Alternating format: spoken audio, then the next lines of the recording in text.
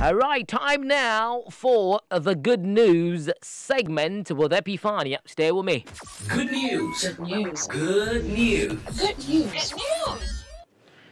So we have good news. When I saw this, I was like, this is definitely some good news stories. Because I was just thinking to myself, how great is this? The government has saved quite an amount of money when they replaced foreigners with the locals. So wait, is it that they didn't know the locals could do the job? That's the thing. Or is it that they didn't believe the locals could do a good job? When did this happen, by the way? Or they didn't think it would be happening, you know? When did it happen? Well, during this month, actually, the whole summation has happened this month. Right. The money calculation was done this month. So, yeah. Actually, it was the Chief Executive Officer of the Ghana Gas Company Limited. He disclosed that the company has been saving $3.5 million each month. Since they replaced these workers with Ghanaian workers. Wow. Yes. Each month? Each month. Now, the initially technical operations of the company's plants, which was located in the western region of the West African country, was actually run by 50 Chinese nationals, and they received exorbitant amounts of money. Why wouldn't they? From the States. Yeah, they're seen as, foreigners, and they may supposedly have the expertise that... The part gets to me is the fact that you go to their country and then they are not receiving even a quarter of what they come and take. Why do you think they're all over the world? Why do you think they're all over the world? And there's the statistics. I just cannot remember the figure. And it proves that in Ghana, we have more Chinese nationals than West African country. This company that produces gas for Ghana, and then is it Burkina Faso or Cote d'Ivoire? Asogli. Asogli? It's around home, but then they produce gas. It's coming, I think... Okay, I'm not quite sure. They produce sure. gas for the States and then also for some other African countries. Right. You go there, and the Asogli is actually it's like a partnership between the Asogli chief in the Volta region, and then some of the Chinese people. You go there, and then you have blacks that work there. They run shifts, different forms of shifts, and the way they treat the blacks. You mean Ghanaians? I mean Ghanaians is not the best, but they bring Chinese people. And then the Ghanaians that are here, they ask them to train them. After they train the Chinese, then they promote the Chinese and make the Chinese your boss. Are you serious? I'm telling you. No, wait. That's. Wait a minute. So a Ghanaian who is fully qualified, who is working for years, yes, they bring a Chinese. They tell you to train him, so he'll follow you wherever you do. You show him how he does. He asks questions. Okay. Some months when he gets a good understanding and he can do the job, then they promote him and then he becomes your boss. Are you sure? Are you sure this story is? I'm speaking from. God. Anyway. And you have a lot of. Why don't we value our own? Why don't we? See, the thing is, I don't get it. You can't get them to come out and speak because it's going to go against you. Yeah, and then they you need the money. Yes, yeah. They also need the money. You need to get paid because the people need the money. And the way sometimes you ask some of the workers, the laws, to protect them. Are these people even aware of it? This is the reason. This is some of the reasons why some of our skilled, qualified personnel wouldn't stay in the country to work. They'd rather travel abroad. Oh yeah, most of them have moved out to go and offer the services. When you look like Qatar, they get a lot of opportunities there. Anyway, we'll talk about this later on, but it's really bugging my mind right I feel that, this is good news, but then this has been long coming. Exactly, it's a long time coming. Yeah. Are you not realizing that these people needed to be exchanged or replaced by... And this shouldn't just be done with one company. And my issue is to get to the extent or to get to that level or that mark where you would need to import a worker, then that should be informing the decision that we do not have this skill or this person to handle this job. But so far as we have these people here, Ghanaians, come on. Anyway. We've spent years, not just Ghana, some different African countries. We spend huge chunks of money. We keep crying out and there's no money. There's money. The money, we're paying it to people who shouldn't be taking the money from us.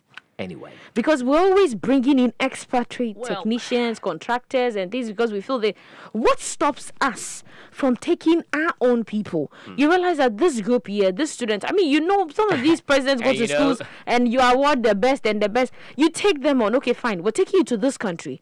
Go train this and this. After this period of time, you bring them back. They come and train the people here, and you use them for the work. And as much as I want to be happy about this particular development, I feel like why even? It should have started a long time ago. Exactly, you know. Anyway, you should have started a long time ago. I mean, I feel it's not the best. Let's continue. We just hope this shouldn't be just for some PR this thing, and everybody says, "Oh, they are doing what they're doing." Right. Then behind closed doors, we just forget it. We have oil. We have what most of the people who own it are not. Surprisingly, Ghanaians. this is a bit fishy. It's just around that period, this period where we're fixing #country blah blah blah. It's lurking like, hey, here we saved it. It's just trying to say that we're doing something. You know. Anyway, we have large numbers of graduates here who are going outside the country. Look, someone said that. Look, if I'll go to the States, or I'll go to the UK, or go outside, or go to Canada, and they are going to pay me, even if it is just $100. Right. Right now, Biden has made it $15 per hour. Per hour? Yes, that's $15 per hour. So if I go and I'm getting $15 per hour, calculate that. For, let's say you're working for 8 or even for 5 hours, and you're washing dishes in a restaurant. They would prefer doing that.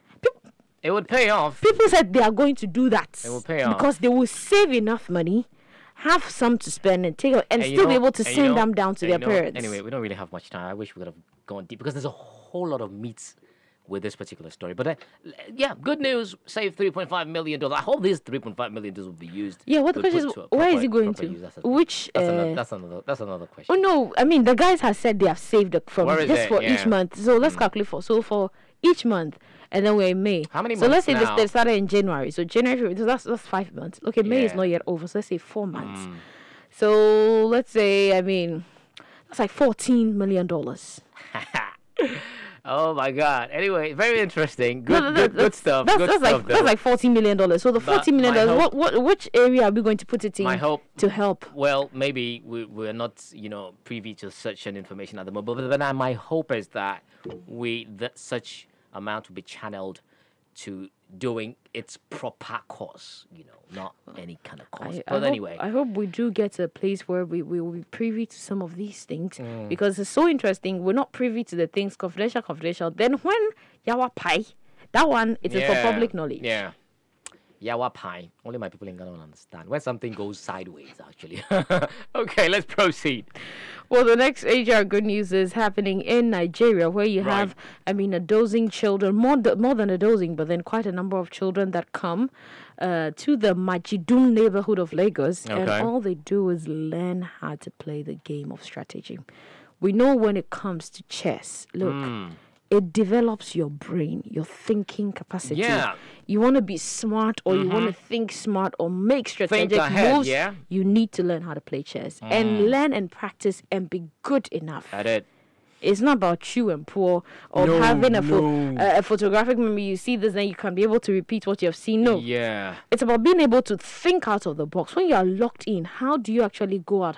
Before someone will look at you and say, checkmate. Reminds me of that movie. What's it? The Queen of what? The Queen of Katwe. The Queen of Katwe. Yeah. Brilliant. Anyway.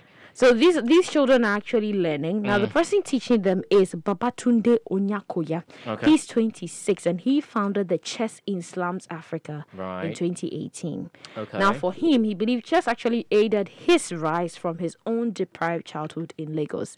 And he said he was driven by a conviction that Nigerian education actually is in crisis. I mean, some of the children are out of school. Some of them that are in school too is like, we go, we come, we go, we come. And most of them actually don't even learn useful survival skills. Oh dear. I mean, look, let's be honest.